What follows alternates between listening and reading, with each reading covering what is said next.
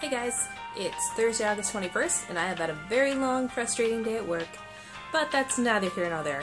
I'm gonna go shower, put on some stretchy relaxation pants, make a pot of coffee, just to chill out, and then maybe I will welcome you to our library. Also, I forgot to show you the bathroom. Again!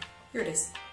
Okay, so we have the blue on the walls and the nice little border around the top. I'm really trying not to show you just a blue wall because this bathroom is really tiny, so it's really hard to do that. Anyway, I'm gonna get rid of that thing. I'm just gonna get a shelf and put that there once I have the money to do that. Okay, I feel a lot better. Comfy pants are equipped, ready to go. So right after I said that, the battery on my phone started dying and I had to plug it in. So an hour later, let's do this! The Welcome to My Library series is inspired by a Danzig video. Link in the doobly doobles. And Henry! Hey! So in honor of that, I'm wearing my skull scarf. Skulls. I don't really know how Everett chooses what he chooses from the library. I'm just gonna roll it and then pick what I want to talk about. It's a 3! Alright, today I'm going to talk about Mike Allred and why I love him so dearly. So back in school I became a bit of a collector of Mike Allred memorabilia.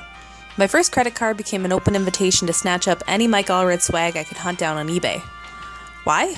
Well, it all starts here. When I first started getting into comics, I didn't really know what I liked.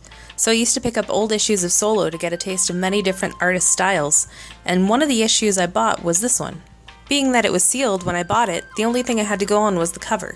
It had bold lines and bright colors, smooth shading, and it gave it a depth that kind of boggled my mind. Seriously, ask Everett how many times I geeked out about this cover. Not to mention how adorable it is that Wonder Girl is doing the Bat-2C. Well, believe it or not, the cover alone was a great introduction into what could be expected from Mike Allred's other works like Madman and Red Rocket 7.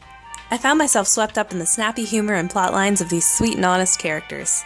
And what's cooler is that these works are not the result of one Allred, but two. Laura Allred is the talented colorist behind what you see here. Seriously, Bay and Jay can go take a hike. This is my favorite power couple, right here. These two guys. Love them. Love them. I have to admit though that I fell out of touch with his work around the time that iZombie was released. I kept up with the first few issues, but Chris Robertson's writing really didn't speak to me in the way that Mike's does. Maybe I didn't have enough patience for this series, but others definitely took notice of it. An iZombie TV series is set to be released this year. There's more I could show you and much more I could talk about, but I'll spare you my fangirling. For now, I'll just wrap it up. So that concludes the tour of my library today. There is no gift shop, but I do recommend that you run out and buy a comic by Mike Allred and check it out for yourself. With that, I think I'm going to call it a whale of a day. So have yourself one.